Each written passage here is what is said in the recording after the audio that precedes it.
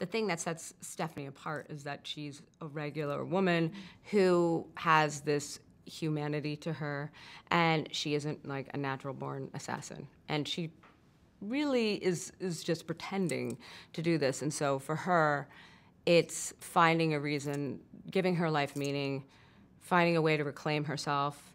You know, she carries like a huge amount of survivor's guilt.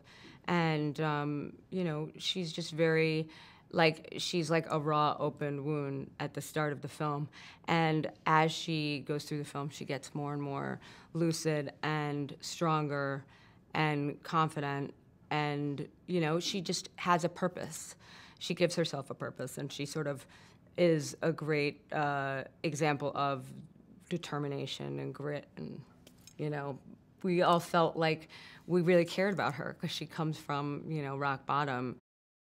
I actually heard about the movie before I read the script, so knowing Reed's take on the character, and that it's, you know, because I hadn't read the book yet, so hearing Reed's take on the character, that it's a movie that's an action movie, a thriller, it's exciting, it's sexy, it's cool, and it's made by Barbara Broccoli of James Bond. I mean, how incredible. Already that's a dream. And then hearing Reed describe the humanity behind the character and the authenticity and how raw and grounded it would be, I had never seen anything like that. So as an actor, it was so rewarding because I got to do such incredible action scenes and all of these different sequences, and we got to shoot in locations all over the world, and it had all of that that excitement, yet it was one of the hardest acting pieces I've ever done. And to have those two hand in hand is a real, it's such a gift as an actor. We had an incredible cast. So if you sort of go in like chronological order, you got Raza Jaffrey. I mean, he's just like such a beautiful actor. He's so soulful and he's so warm. I mean, if anything, you had to make him less warm and lovely, just because he's just so yummy and he's just so like comforting, divine, which works for the character too. Great. But also we were all like, okay, we'll give him some little quirks, you know, because you have to think too. He's a journalist who's super obsessed with this. He's been burying himself in this story for the past 3 years, and it's become his whole life. Yeah. And he was so meticulous about it. Yeah, and you want to sort of like question everyone in this, you know, this sort of movie. And then we have Jude Law, who's Jude Law. I mean, he's gorgeous. Incredible.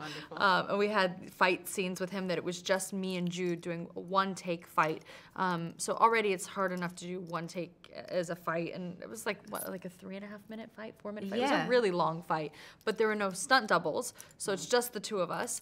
And then, so that was obviously incredible and intense. And then Sterling K. Brown, who Barbara has a crush on, I think. Look at her turning pink. We were swooning over all these men. Honestly, it was so great to have, you know, the combination of Raza and Jude and Sterling. So it was fun really for special. us, wasn't it? Yeah. We have a few other great actors in this, Tawfiq and we had Richard Brake. The Night King from Game of Thrones. Come on, everybody, like, it was really. He's great in this movie. He's all that. I cannot believe I got to fight the Night King. It's just like the most important thing that's ever happened to me. You killed the Night King. I killed the Night King. Arya Stark, eat it.